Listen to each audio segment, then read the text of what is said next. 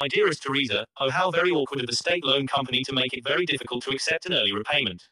The public sector being disastrous is always a motto perhaps. I see Teresa, a bit of a pickle. Okay, you can transfer it into my account for now if you so wished. Maybe if your educators did not prejudice and discriminate me because of my gender, sex and age notwithstanding a DBS for a criminalized act known as protesting against tyranny, you might have been surprised at how well I would have developed by now regardless of employment compatibility, professional or otherwise. Employment is not the university's concern. I was going to America or Canada anyway. The NHS. Do not make me laugh up my cornflakes. I wanted to see the world. It is against the law to steal a citizen's education for any reason, and certainly because of some irrational concern of subjective incompatibility which derives wholly from a ridiculously concentrated stereotypical sexist stance on or resentment against masculine, testosterone, heterosexual men in nursing.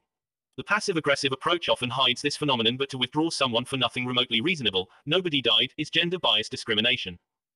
I do not believe any learning curve has come of this trifle mess caused by politically correct ideals to bolster career-empowered professionals who hug and close rank when there is any wrongdoing, more corruption. In a word, Teresa, Middlesex used and abused me in the name of a feminist, nurse, agenda that can be proved with statistics. The nursing faculty stole my education and precious years. They could not leave the false equality, we are different but all the same, woke ideals at home because they feel a sense to act out some sort of social justice for their immediate owners, sponsors, funders, authorities, lords, ladies, even aristocracy that have endorsed, regarded and hired them. I blame the class system for this unnecessary wasted disturbance in my life. Just look at Boris Johnson if you do not believe me. Pathological liar, but he will at no time voluntarily leave office and no one can withdraw him because he is a powerful aristocrat with connections. The class system underlines the acute problems of our damned democracy, at no time developing into a republic or fair system for all. Where was my support and nurturing? Why did Carol Graves take 6 months to mark an essay down to 10 out of 80? Was that a message? We do not want to teach you, you do not belong here. This is not education worth my time or investment when self-serving arrogant people like Carol Graves are in charge of entire faculties. University, are you for real? The funding you receive does not justify this clueless behavior by staff. To close rank is so lame and the most unprofessional behavior, never mind my initiated professionalism, like expecting it from the beginning, as if, talk about the school playground politics. Why was I disrespected and blatantly treated like rubbish, Teresa? Is it because I am a nobody? Easy to bully and push around. Why was I left to my own devices? Where was the support and mentoring? They were overpaid then. What education? Carol Graves disappeared all the time. Defend or save me? You must be joking. She could not wait to jump on my back and data gather for anything trivia that could be twisted into something negative. What was her problem, Teresa? Carol Graves has to resign. She cannot continue in education. This will eventually come to pass because the reputation of the university comes first. Nearly 200 million a year just in gate receipts and you cannot keep your #T together is absolutely diabolical. So you went from a state-funded charity polytechnic to call yourself business university. How very strange and stupid to market a state-funded place of education as a thriving business at the taxpayer's expense. How dare you deceive the public?